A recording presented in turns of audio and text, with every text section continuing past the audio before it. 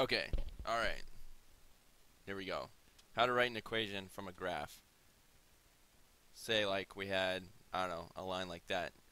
I'm going to show you how you can write an equation like y equals 7x minus 30. Something like that. Actually, we'll do something a little bit simpler than that. Okay, but first, before we get into that, I'm going to show it to you backwards. I'll show you again how to start with an equation and turn it into a graph, so that when we're looking at a graph and turning an equation, I think it'll make more sense. So, pardon me as I sip my coffee here. Let's start with this equation, y equals 3x. What this means when we're dealing with coordinate planes is the y coordinate of every point on this line will be 3 times whatever the x is. So, if my x is 1, my y will be 3, etc. So, step 1, let's make a little table of points on the line. And the way you do that is you just pick a few x coordinates, just anything that comes to mind. 0 is one that's really nice and easy to calculate. I'll show you why. Get my white. 0, I don't know, let's be pretty boring. 1 and 2. Okay, so if x is 0, y is 3 times 0. So what's y going to be? 0. Alright, now what if x is 1? If x is 1, y is 3 times that, so y will be 3.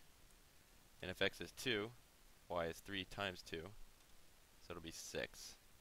So now we've got 3 ordered pairs here that we can turn into points on the coordinate plane. So let's graph those. So 0, 0, x is 0, y is 0.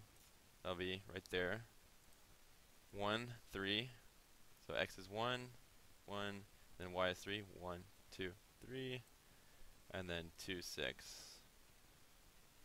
X 1, 2, and then 1, 2, 3, 4, 5, 6. Okay, so there are 3 points on our line. We could connect them with a line like, boy, that, let's try that. I'm gonna make it green. Let's move that over so it actually is intersecting those points. Okay. So there, now you've graphed this equation, y equals 3x. Okay, so let's do it the other way. Oops. Get these guys out of here.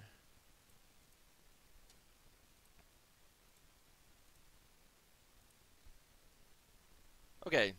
Like how that magically appeared like that. Okay, so say like I've got this line on the graph, and I want to ask you, what's an equation that describes that line? So it's kind of backwards of what we just did. Let's find a couple key points on this line, and then let's see if we can see a relationship between them. So I'm just going to mark 3 different points to look at.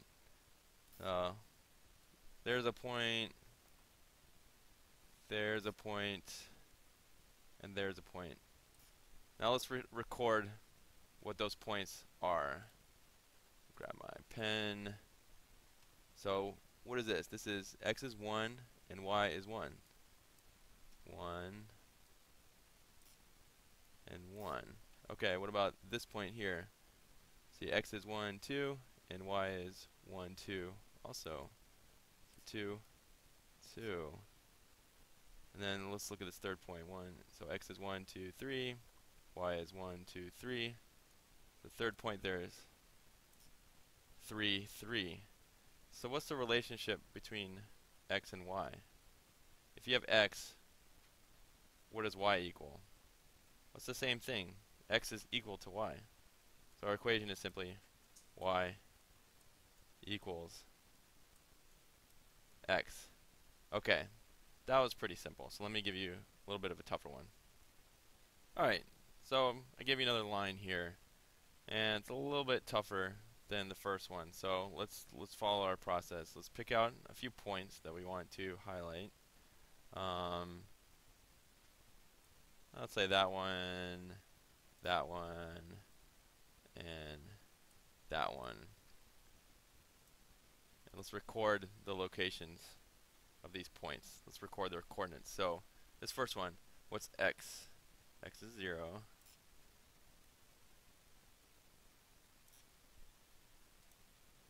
What's y when x is 0? 1, 2. So y is 2. So that first point is located at 0, 2. Well, the second point, x is 1, and then y is 1, 2, 3. Third one, so x is 1, 2, 3, and y is 1, 2, 3, 4, 5. So what's an equation that describes the relationship between x and y? Well, if x is 0, then y is 2. If x is 1, then y is 3. What's the relationship between these points? Well, if you take an x and add 2 to it, you get y. So y equals x plus 2. Let's test that. Is that true? So x is 3. If we plug in 3 for x, 3 plus 2 is 5. So y would be 5. Yeah, this equation works for all 3 points. By the way, does anyone else think this is awesome, that you can take algebraic equations with just symbols and numbers and gobbledygook and turn it into pictures? I think that's awesome. Mathceratops thinks that's awesome. Check out this awesome last line. Okay. Where do I want to put that? I think that's it. Hold on. Okay, sorry about that. That's where I wanted that line. Got to keep it pretty simple for you, so we concentrate on what the main concept is, not getting bogged down in any complicated details. So I think this line will be slightly harder, but not crazy. Okay, let's check it out. Let's plot, or focus on a couple of key points, and I want to pick out points that are like right there, where there's a nice easy intersection between a whole number on the x-axis and a whole number on the y-axis. So x is 1 and y is 2. Not something like that point where x is somewhere between 0 and 1 and y is somewhere between 1 and 2. That, let's just make life easy for ourselves. So I'm pick out that point where there's a nice little intersection, and that's why it's nice to use graph paper like this. Paper, quote unquote. This is a computer. There's no paper here, but you know what I mean.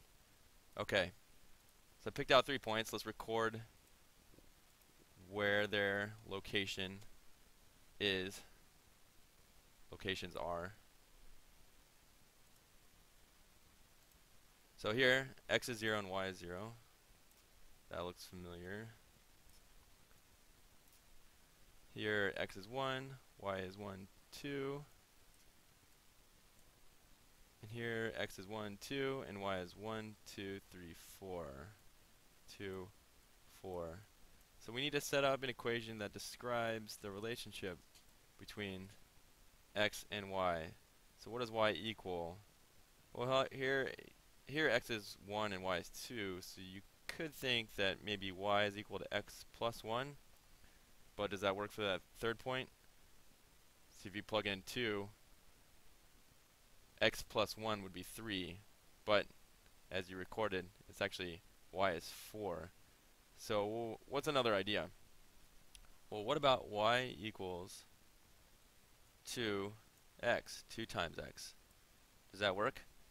X, so 0 times 2 is 0, so that works for our first point. What about if we plug in 1 for x here? So 2 times 1 is 2, so y would be 2, so that works. The third point, y equals 2x, plug in 2 for the x, so y equals 2 times 2, which is 4. Yep, that works. So this line can be described by the equation y equals 2x. In other words, this line is the visual representation of this equation, this relationship between x and y. Good job, everybody. See you later.